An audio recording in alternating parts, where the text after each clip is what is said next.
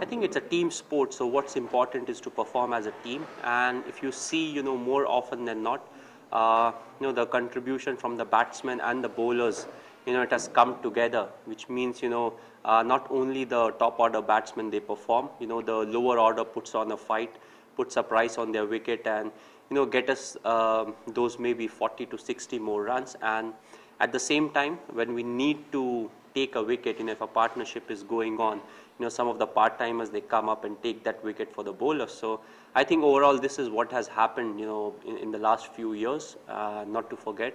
So I think, it's playing as a team that's very important, and performing as a team, helping each other perform.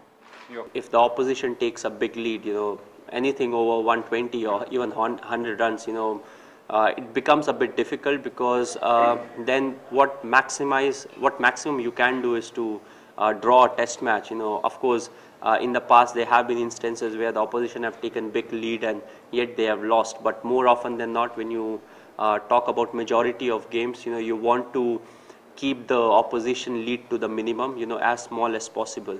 So I think it will be a key factor, not to concede too many runs, in the first innings. If we get off to a good start, let's make sure, we get off to a good partnership with batsmen, because, it's partnership that's very important. It's not about individual performances, but, if you have 50 and 100 runs partnership, that really helps the innings, go on. We'll try to keep the over rate up. It has been a problem for us in the last 6 months, maybe more than that. So we're trying to sort out the issues, save time wherever we could. So hopefully, I could feature in the next few test matches before getting banned. We have always come back in series like these, where we have lost the first game. So again, we're not thinking too much ahead in time about the second, third or fourth test.